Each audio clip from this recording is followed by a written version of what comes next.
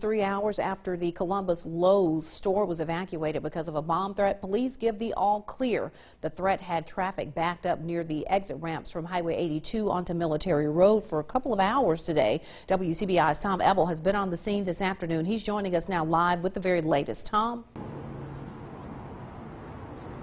Andrea, the Lowe's here on Military Road is officially back in business after a nearly 3-hour investigation due to a bomb threat.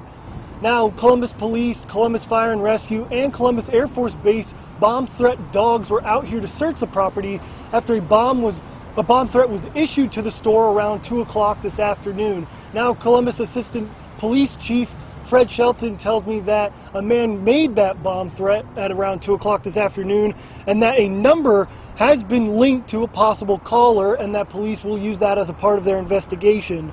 Shelton also says while no bomb was actually found on the property, police or investigators still have to treat every threat as a credible threat. People say a credible threat, what's a credible threat and what's not a credible threat. We have to treat each one as a real threat. Until we find out something different, each one is it's not a false bomb call, it's a bomb call, period.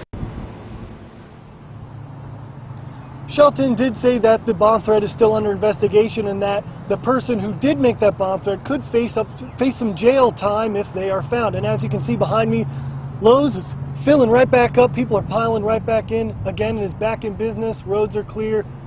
And the bomb threat is officially over. Reporting in Columbus, Tom Ebel. Andrea, back to you.